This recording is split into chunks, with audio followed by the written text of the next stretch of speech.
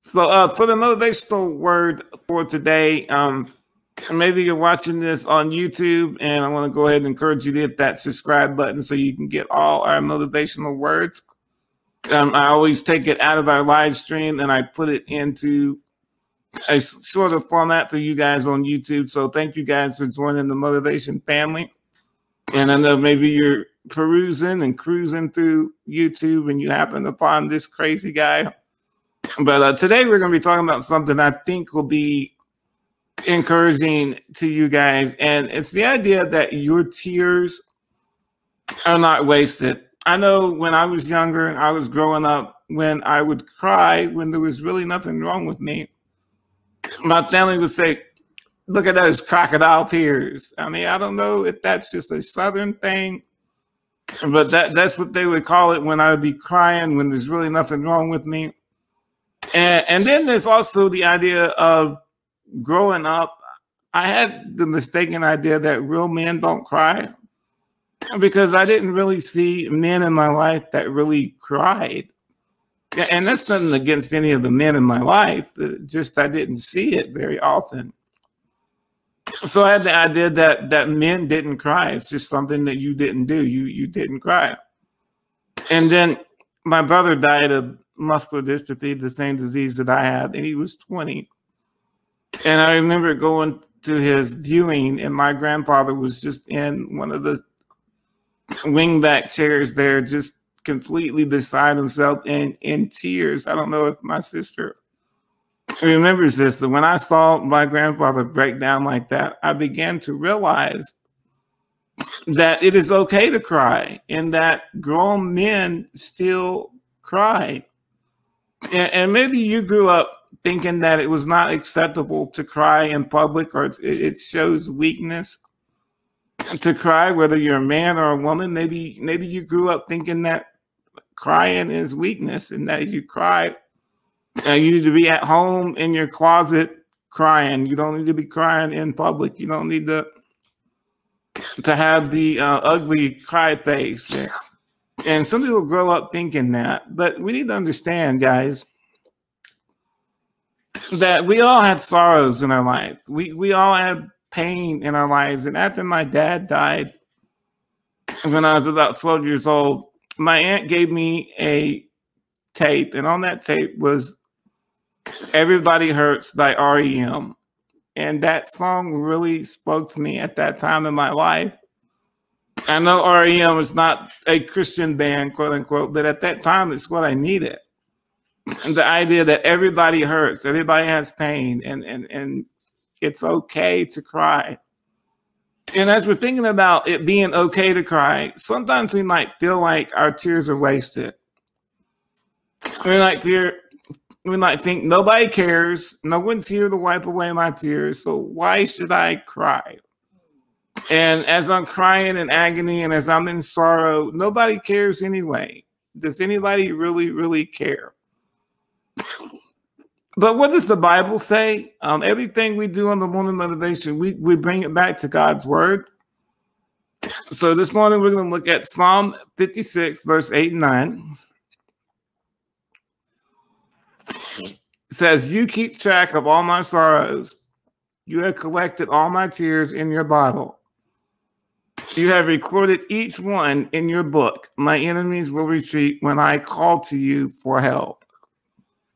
This I know, God is on my side. So let me set this up for you guys a little bit. This was written by David, who later became king of Israel. And at this time, he was running away from King Saul, and Saul was jealous over David. And his jealousy was often displayed in rage, which was uncontrolled, outrageous, just out of his mind rage against David.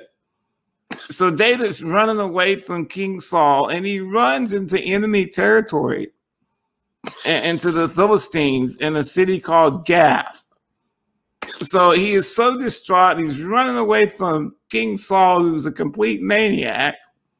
And he runs right into enemy territory, and then they take him before the king there. And David is just overwhelmed. He's just completely emotional, and everyone is against him. David didn't do anything wrong.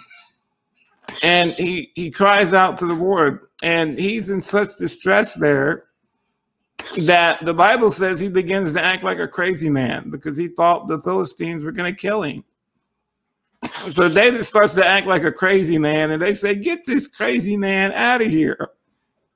So the Lord preserved his life from him acting like a crazy man, and they got rid of him. But David recounts that moment in his life, and he says that God keeps track of his sorrows and that God collects his tears as if he's collecting them in a bottle.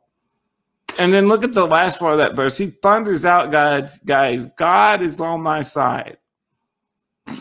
So that's some great encouragement today, that no matter what you're going through today, I want to remind you today. Maybe you're going through a difficult time in your life today. I don't know where you're at in your life. I don't know what kind of emotional pain you're feeling tonight. This morning. I don't know what's going on. I don't know if you got a loved one that's sick, like Christina's dad. I don't know what you're going through this morning. And maybe you feel alone. Maybe you feel that nobody cares about you, that maybe you're in sorrow, you're wasting your tears, and nobody cares. But David says that God keeps track of your sorrows. God has your tears as if they're in a bottle. That means they are dear to him. And in that culture, that when someone would die, sometimes they would collect tears in a bottle, and they would put that bottle with the body when they bury the body, as a token of honor and love and appreciation for the one who is deceased.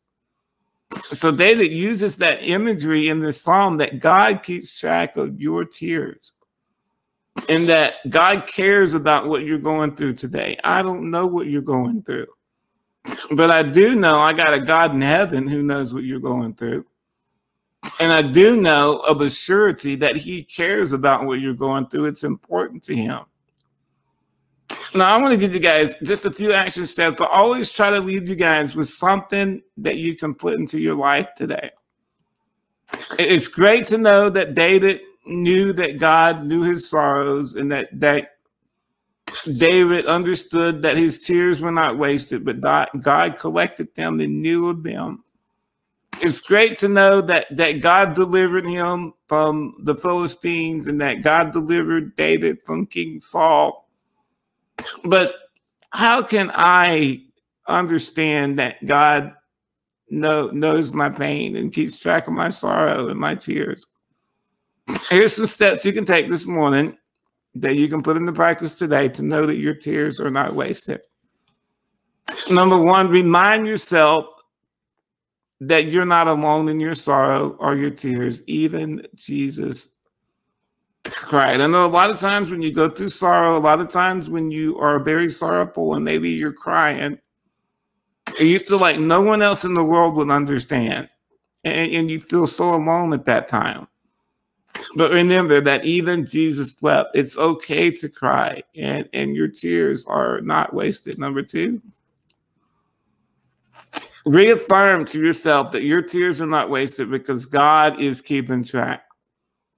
Reaffirm to yourself today. Say, yes, God is keeping track of my tears. My tears are not wasted. God loves me today. He cares about me today. He knows I'm hurting today. He knows that I'm alone today. He knows that I'm tired of being in my apartment because of COVID-19. God knows. And sometimes we need to reaffirm that to ourselves. Remind ourselves. Number three, write it out. Now, this is for those that need to write, or you need to express yourself some other way than just listening to me or audibly or reading something on the screen. So here's a good thing for you to do today. Write it down. God is on my side in blank. So you got a piece of paper right there. Maybe you got your Bible there, or you want to type it out there and have it there for you to remember. So do this exercise sometime today. God is on my side in blank. And put that somewhere where you can see it so that you know that God is on your side like David knew. and that your tears are not wasted. So do that activity. It will be very helpful for you. And lastly,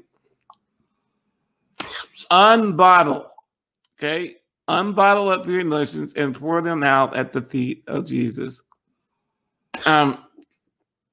Tears, I see tears as the release valve of your soul. And release valves are there so that you can release pressure so that something doesn't explode. It's like a pressure cooker, you know, those in the South cook with pressure cookers. And I use Southern illustrations because I'm a Southern boy that grew up in the South, and that's one of the things that you cook with the pressure cooker, you know, it sits on the stove.